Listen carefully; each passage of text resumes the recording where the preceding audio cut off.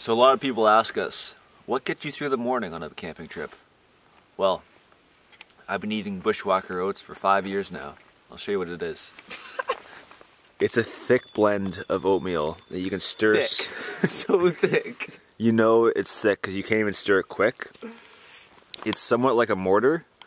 A cup of oats in there, about 3 tablespoons of powdered peanut butter, a cup of protein powder, and a full dehydrated banana. And you put the water in, and then you stir it like a cauldron. Get that thick cement into you. Rumor has it you can live off 1 pot of oats for 2 days.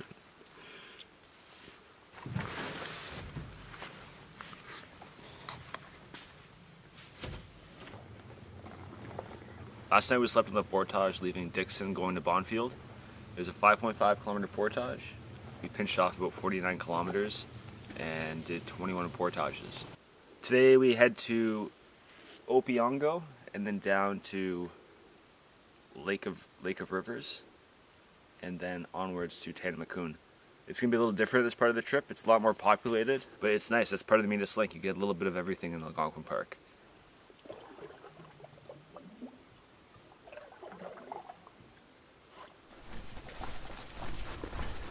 We have made it to Opeongo, and the portage is just a monster potential campsite spot.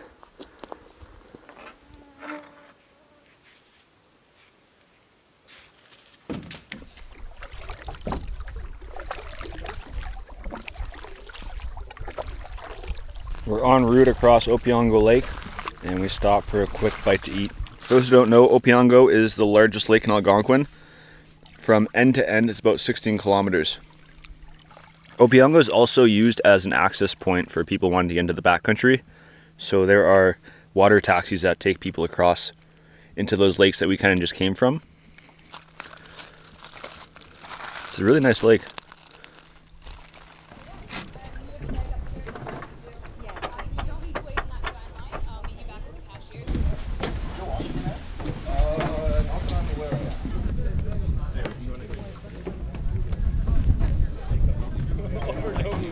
We're just having a little ice cream before we head out to our portage.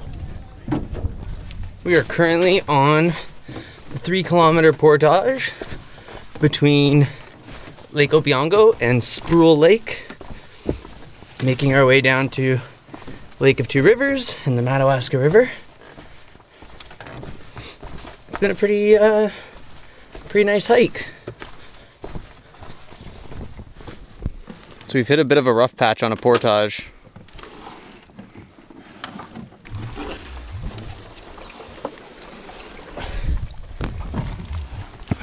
Now do I get on? I need to get to the next checkpoint down there. 1, 2, 3. Alright, so we made it to the beach on Kearney Lake. And we're about to start the 1.1 kilometer portage over into Whitefish. And we get to cross Highway 60 on this one. Pretty dangerous. You gotta make sure to look both ways on this one. Nope, nope. Okay, go, go, go!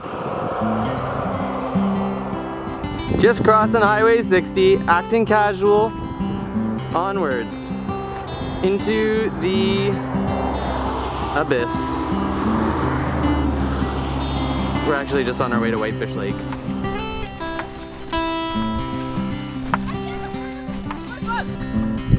We are on Lake of Two Rivers, making our way to Tanamakoon via the Madawaska.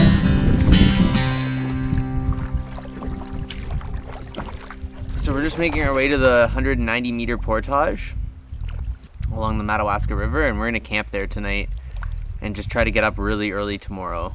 Because I think we have ourselves a bit of a race for time, but we have quite a haul to do on our last day, where we thought originally it wasn't that long and we would maybe finish midday. So yeah, tomorrow's gonna be an early morning, but we're gonna just try to find a good site for tonight to make sure that we can get a good night's sleep.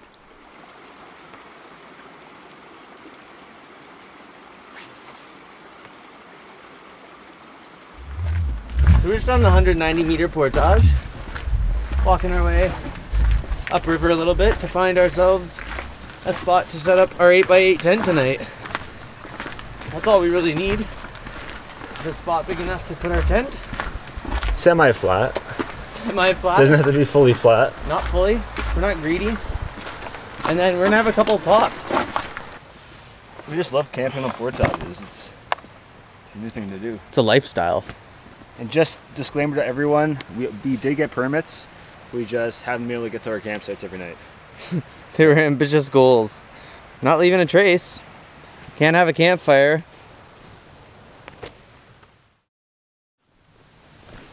Good morning. It is the morning of day 9 and we have a big day ahead of us. So we were up at 4:30 this morning. It's just starting to get light now. It's about 5:30 and we're just packing our final things and getting on the river. And we're just gonna push hard today. It's basically what we've been used to for this entire trip, which is paddle, portage, repeat, and try to enjoy a few things along the way, you know? Aside from that, our bodies are feeling pretty sore. Tylenol is gonna hopefully help us get through the final stretch. That and just sheer determination to finish the Meanest link.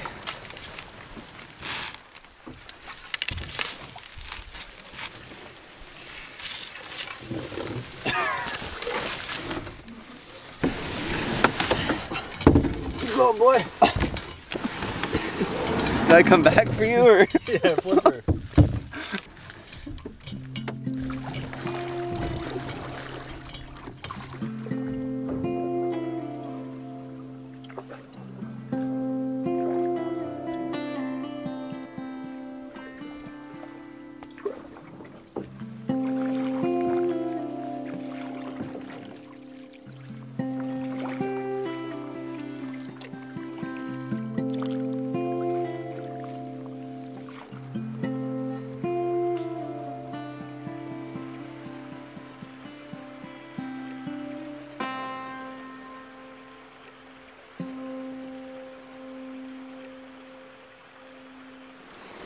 So we just accidentally ran into a beaver. Literally ran into a beaver.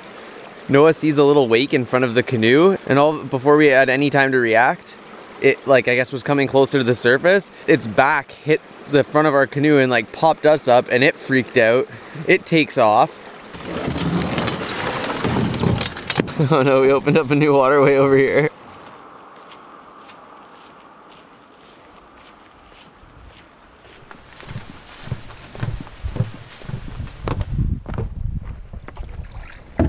We are just heading out to Camp Pathfinder to see what's up, pay our respects. We're on Source Lake. We see a bunch of red canoes. We have a little inkling that that could be Camp Pathfinder.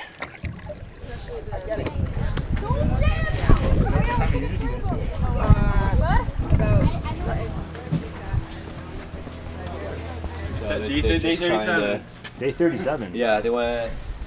Can you tell me a little about the real quick? Oh, they went. Oh, you can't see on that map. Went to Fort Severn, Northern Community in Ontario. 37 days. We started in Wendigo Lake.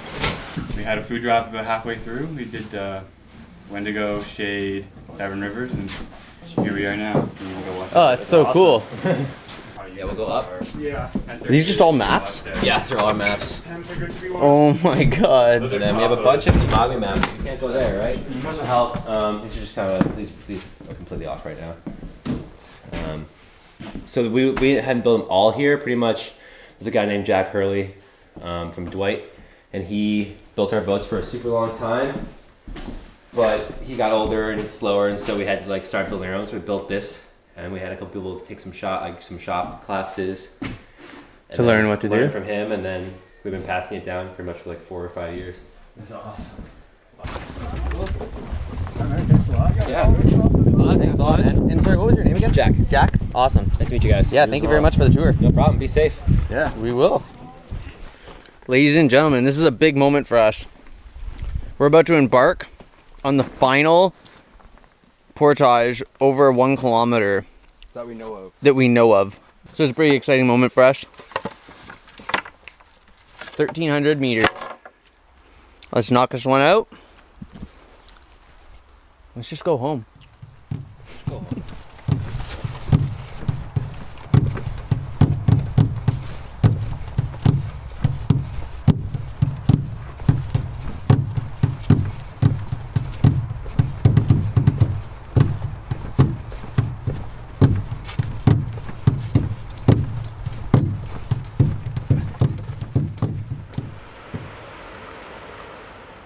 We've made our way back to the Oxtongue River.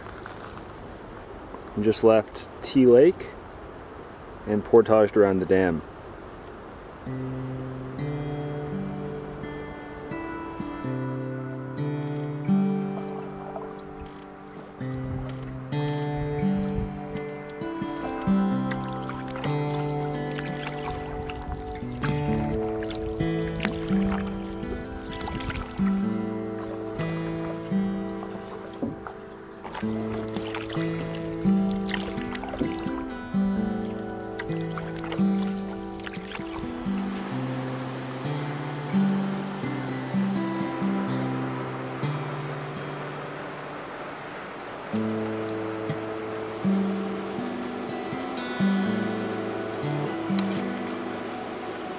That wasn't great for the shot.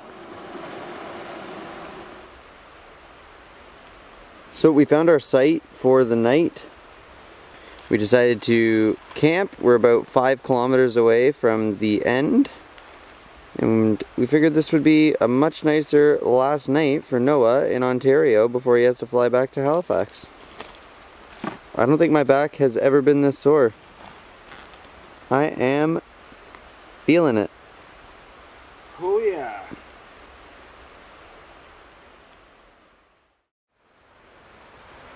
It's day 10 on our Meanest Link adventure. We stayed last night on the Oxtongue River Provincial Park. I think we're both looking forward to some showers, I think number one, and no portages.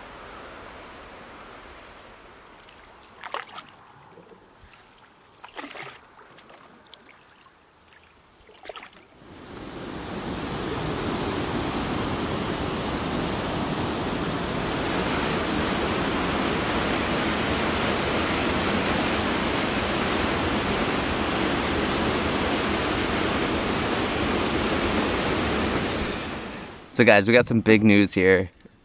The boys have finally made it to the end of the Oxtongue River and into Oxtongue Lake, which means we are very close to finishing this trip. Seems like day one was a few trips ago. Like, it doesn't feel like it was 9 days ago. Day one was like over 400 kilometers ago. Yeah, feels crazy. But we're gonna try to enjoy these last strokes before we get to the dock, and we can officially say we completed the Meanest Link.